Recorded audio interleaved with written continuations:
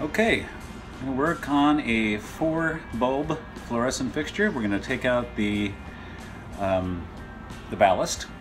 So much more efficient ballast nowadays, save lots of power and cut down the bill a bit. Anyways, first thing to do is to turn the power off. Usually turn it off with the switch is fine. If you feel not so confident, kill the breaker. So go to the breaker box and throw the switch off for the lights. Have yourself some light to work with because you're going to be in dark now. Fortunately, this circuit's pretty simple. So first thing we're going to do is deinstall the unit. So we take our wire nuts off.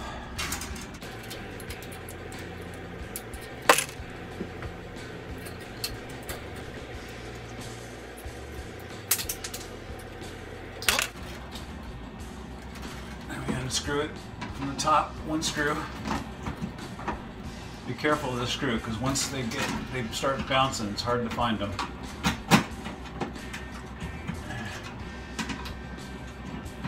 Okay, so I've got the screw.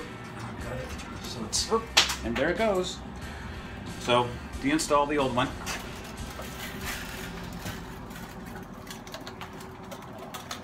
Okay, old ballast. Now we get the new ballast.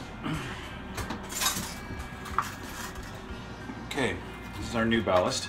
It's a little smaller than the other one, but it fits in the same slot. So you want to put it back in the same position that you took the old one out. It might be a little different, but the wires are still the same colors. So, let's get our screw.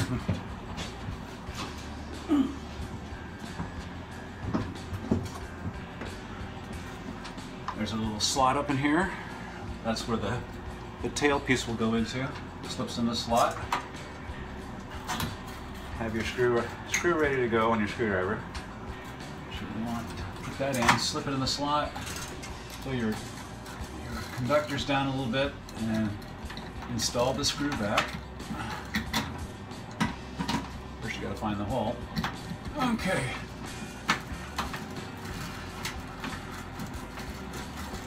Excellent. Nice and tight. Okay. I usually like to hook the power up last and hook the bulbs up first. So, just follow the same color code as you took it out. Red to red, blue to blue, yellow to yellow. So I've got my 2 red leads. I'm going to tie them on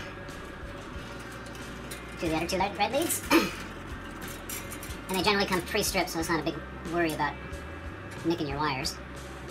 I kind of like to get a little twist. I don't have any pliers with me, so I'm just going to use the wire nut to do the twisting. Tie it, push that thing on there until you start seeing it churning. And you'll notice it'll start twisting really well. That's a good connection. It's solid. It's not going to come undone. Okay, do that for all 6 wires. 2 yellow, 2 red, 2 blue. Make sure it's pushed deep into the wire nut. Twist it until you start seeing the twist on the outside. There we are. Now my blues.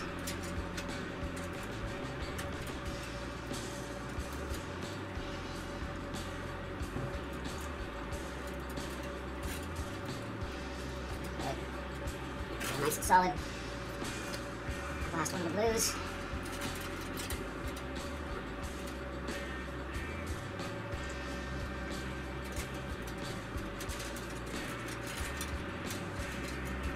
Okay, I'm going to turn around and get the yellows on the other side.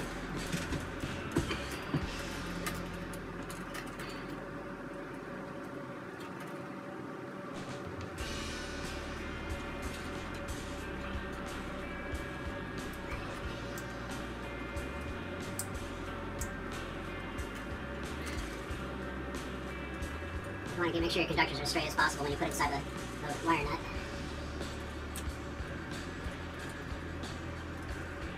Looks good. We got a good twist on everything. Everything looks pretty solid. It's not falling apart. Our last 2 wires are going to hook up as the power.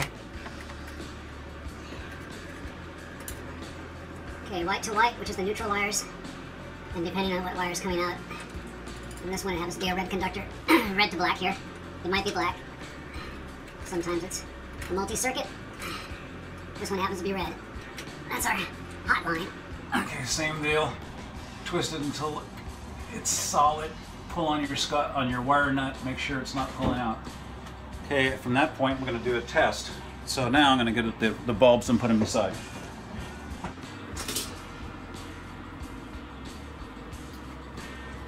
Okay, here's my last bulb. And we're just going to do a test while everything's apart. Make sure all your wires are on the inside so they're not overlapping the bulb. They should be on the back side of the bulb. Set your prongs in.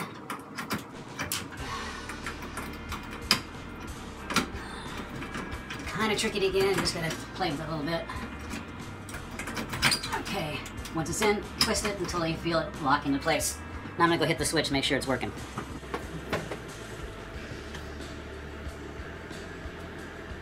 Oh, that's not too promising. Well, looks like I have bad bulbs too. So, looks like we need some bulbs now. We'll get some bulbs. Okay, so the bulbs also were bad. So, probably the old ballast was sending a little too much voltage out to the bulbs and burnt them out quick. So we just had the bulbs replaced maybe like 7 months ago. So, let's try it. Hit the switch, Linda. Oh my God! Now that's bright. So, now I'm going to do, kill it one more time. Thank you. Now we're going to wrap up all the wires. So you want to keep the wire nuts kind of at one end of the field. I like that. It's just easier to find them when you have to do service again. Get a little wrap around them so they all stay together. And twist the rest of the cord. Yeah, why not use this yellow? It's right here.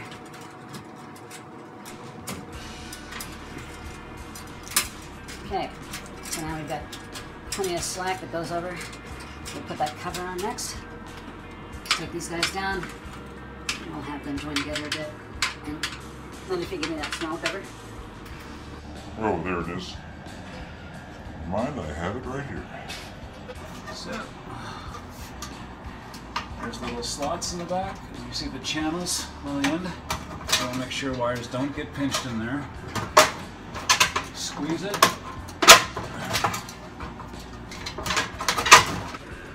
Okay, let's see if it's in the slots. Yes, it is. Our wires are tucked in. All of our wire nuts are out of the way. I hope. Remember, this is sharp. Squeeze it. And then let it expand back out. Sometimes they come out, but they're pretty easy. Okay. That's it. Put the cover back on, and you're done. Peace.